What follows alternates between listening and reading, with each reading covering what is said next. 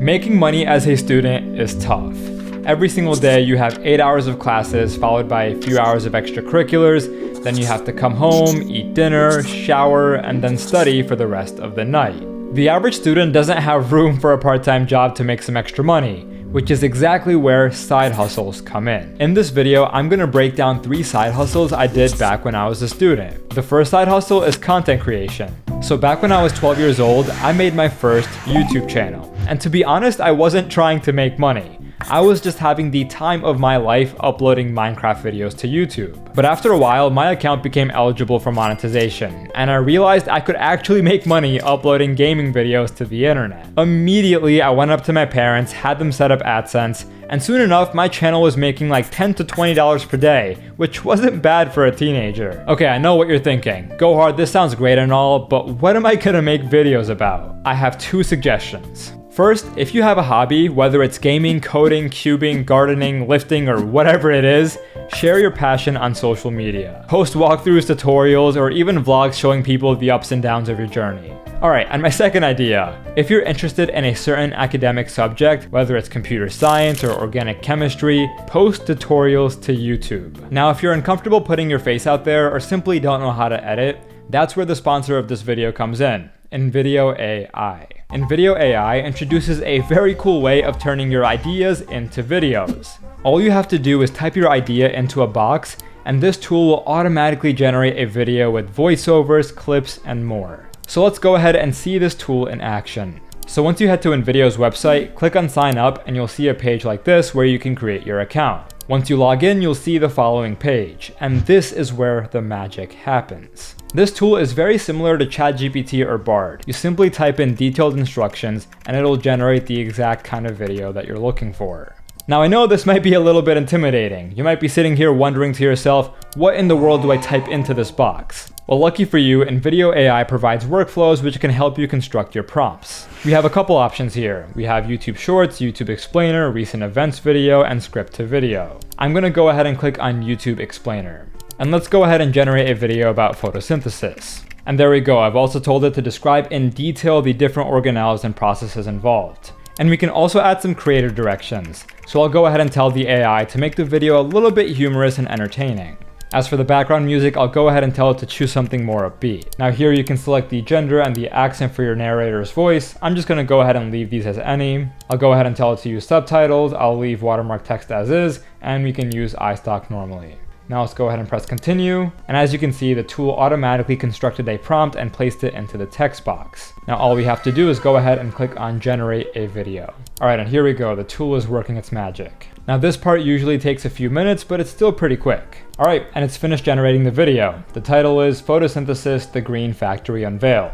Let's go ahead and play the preview. Ever wondered why plants don't need a grocery store to get their food? Plants have mastered the process of photosynthesis, an amazing mechanism where they use sunlight and carbon dioxide to create their own food. So as you can see, it's pretty decent for an AI generated video, and the voiceover sounds really natural. But if there are some parts of the video that you want to modify, it's super easy to make edits. All you have to do is click on this edit button, and then you can either edit the clips or the script. For example, if I click on this video clip, I can modify the duration, and I can also see the exact part of the script it corresponds to.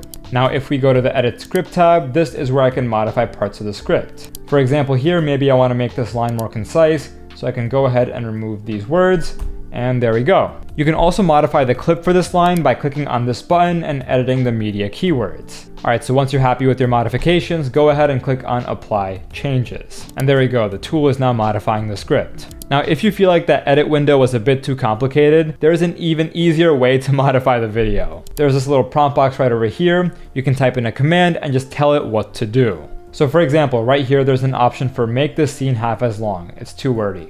I'm gonna go ahead and put that in, click on generate, and let's see what it does. Alright, cool, and it shortened the first scene. As we can see, the timestamp went down from like 420 to 404. And you can use a bunch of other commands as well, like change the voiceover from male to female, or make the subtitles appear word by word and pop. Now once you're happy with the result, you can go ahead and click on export, and we have a couple options here. We can remove the watermarks, we can remove the InVideo AI branding, and we can also select an export resolution. Now, if you want to remove the watermark and export in high quality, I recommend you upgrade to a paid plan, which starts for as little as $20 a month. On top of that, the paid plan will give you access to millions of royalty-free stock footage clips, along with a more human-like voiceover. Check out the link in my description or in the comments to get started with InVideo AI.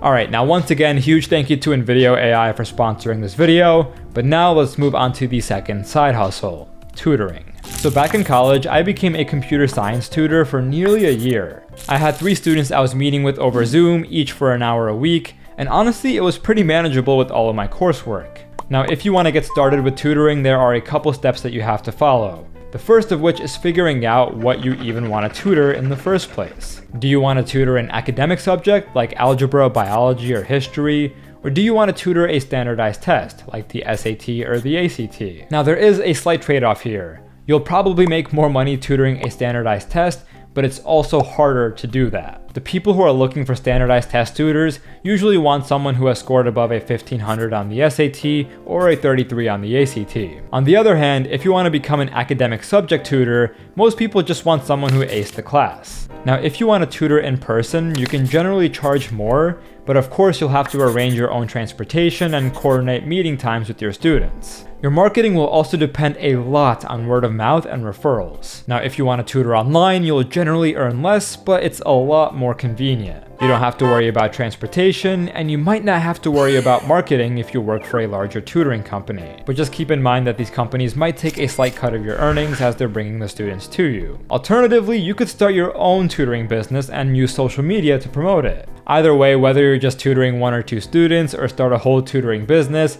it's a pretty fun and rewarding way to earn some money. Now, the third side hustle is web development. And the reality is you don't even need to know how to code. Now, back in high school, I set up and managed a website for an organization in my community, and they didn't want me to code anything from scratch. They just needed someone who could use a platform like Wix and set up a couple web pages. And if you're young and tech savvy, that's not a super hard thing to do. The reality is there are probably tons of people, businesses, and organizations in your local community who want someone to help them set up a super simple website. So if this sounds even somewhat interesting to you, here's what I recommend you do. Reach out to local businesses and organizations and see if they need help upgrading or setting up a website. Now, if you're too nervous to send cold emails to businesses, or if they're just not responding, you can also ask your parents, teachers, or even your guidance counselors. See if they can point you to anyone who might need help. And the best part about this side hustle is that you can take it even further. If you end up helping a local business with their website, you can also end up helping them with their social media, with their copywriting, with their graphic design.